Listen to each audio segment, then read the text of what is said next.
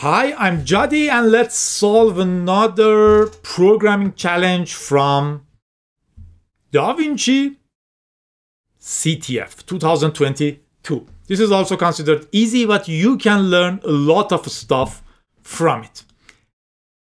No clue, it just says, can you solve this Sudoku quickly enough?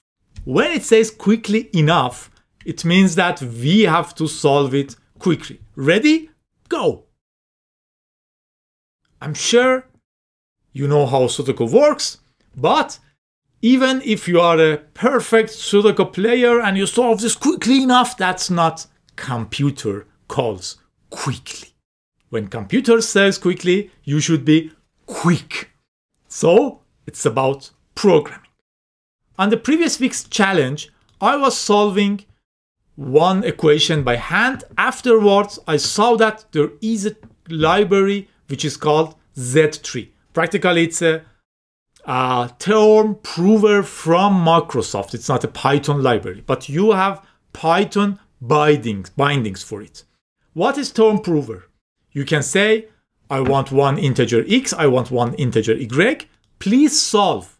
X should be greater than 2. Y should be smaller than 10. And this equation should be correct. It will find for you a x and a y which solve this, satisfies this.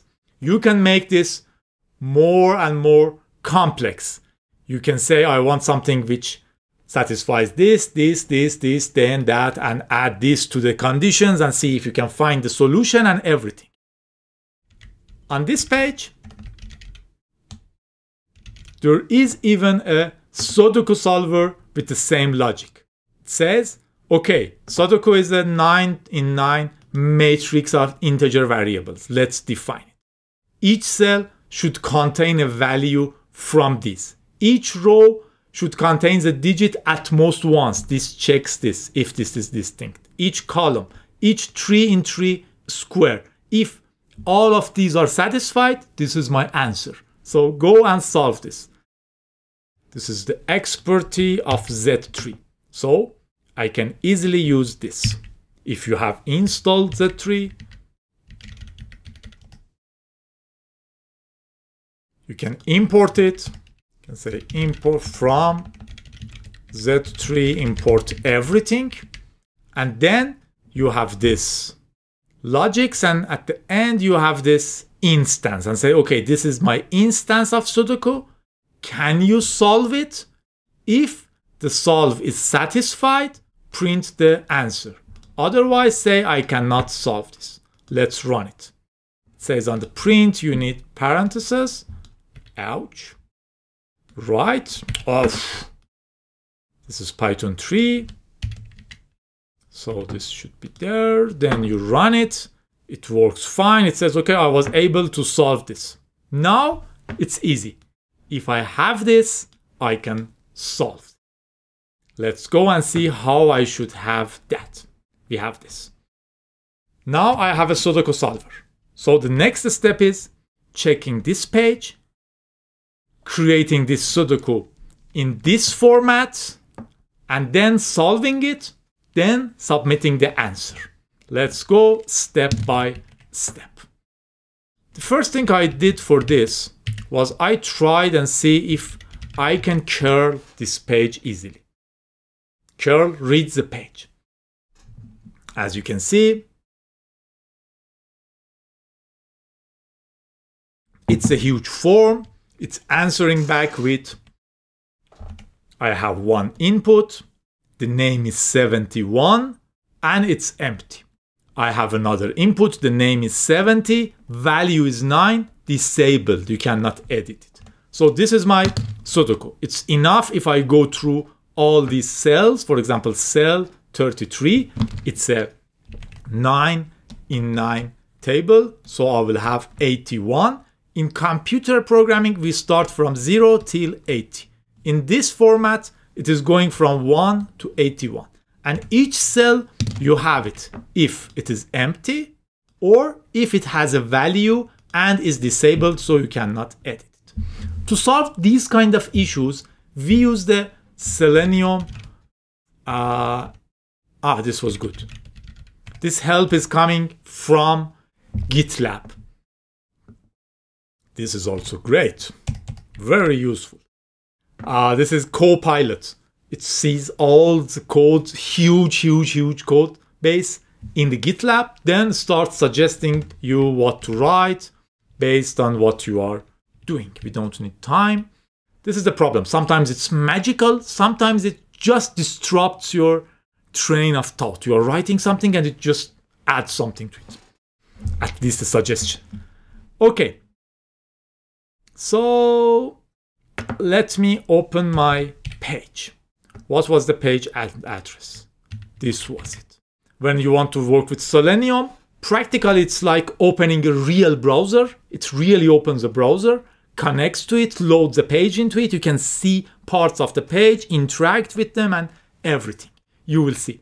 First, you have to start a driver. You will say driver is WebDriver Safari. Safari will be open. I have written this, so I'm getting the suggestions. Correct. This is the page I want to open. Then I want to maximize my window. Okay, I didn't want it to, but this is a suggestion. And then I can say driver get page. I will load this page. By this, I'm opening this page in the Safari. Let's check it. See, if I run it, it really opens the Safari. It opens the page in the Safari. Now I can interact with it. I will close it and will go forward. If you want to read an element from the page, you can do that. Now I have my page. I will go here and I will create a new instance instead of this example. It even suggests comments. I need to read all of these elements. On Selenium, I can say, give me the page element with name 33. Give me the page with the name element as 34. So it is enough to go with for I in range 9, for j in range 9. Now I can read what I want to read. I can say my element is driver find element by name, like this. Am I correct? Yes. And what is the name? It is a combination, it's a string, it is I multiplied by 9 plus j plus 1. The copilot just suggested it. Okay, this is it. So I will go to the 9th element. If I'm in the second row, I will just add 9. So I will be in the second row. We'll add j, adding 1 because it starts from 1 to 81. Now I have that element. Does that element have a value? Value is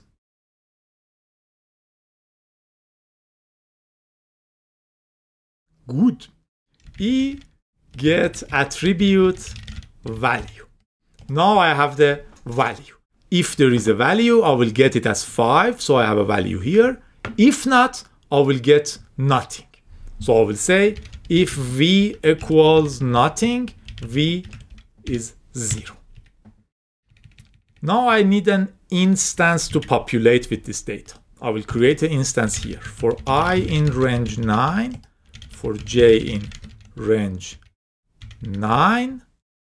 I will have my instance is, an empty list. And I will say I append another empty list here. Am I correct? No, not I, instance. Instance append this. And for this, instant I append this. Very interesting. Now I have created an empty instance. And this is v, and I will say instance I. And j is int of V. Very, very clever suggestions, although I have written this program during the day, so it may know what I have done. Anyway, I will add a breakpoint here to make sure that I have everything correctly. So let's try. It opens this, goes to this, and it will reach my breakpoint. Syntax error, invalid syntax. We had a problem somewhere.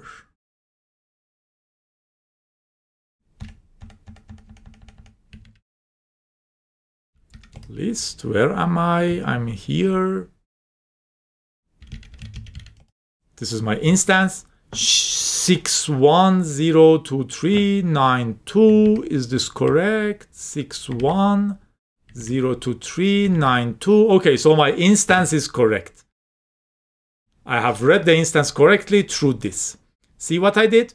I opened this page, then went through with a for loop on all the elements with the name 1, name 2, name 3, then checked if it has a value. If it has, I added the value in the correct place to the instance. If not, I would add a 0. So I created a matrix. Now it's very easy.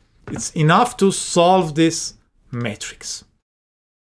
This was the instance from sample. I don't need this. This is not needed. Then it says solve this and go here and print the answer back. Let's have a breakpoint at the end and check if my answer is correct.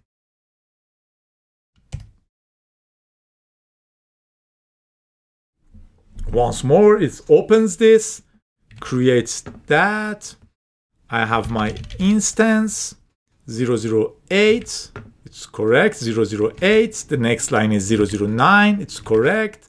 So it is already solved. The answer is in R and printed here. So this is the correct way. 7-4. But it would be very slow if I type this. So we need to continue. I will close this. Now I have the answers in R. I will go through the instances once more. I will say for I in range of 9. Sorry. For J in range of 9. And I will add the find element. I will find that element. We, ouch, practically did everything. Because I have written this, most probably. Otherwise, that would be super.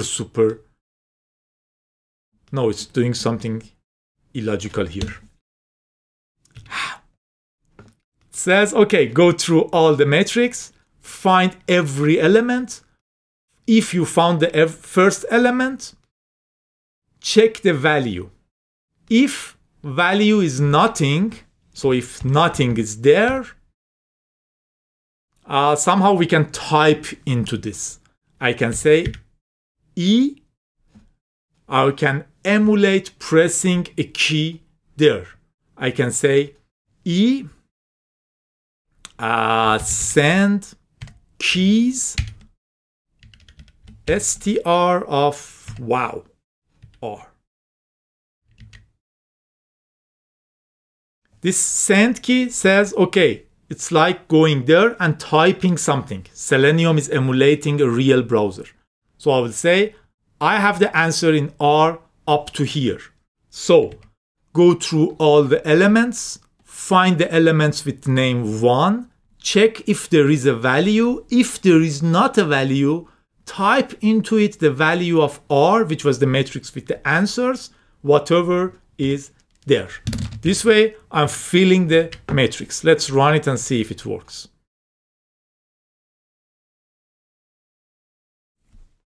Solves it and super cool. But you cannot send here because this is controlled by the computer. You have to say, okay, and submit. Submit it. Easy. Submit the form. Run it once more. It will open. It will read the matrix, create the instance, will solve the matrix, will submit it, and you will have the answer back. The flag is DVCTF, I love to solve Sudoku. Have fun. Write your programs with Selenium. It's super cool. It is used for automation.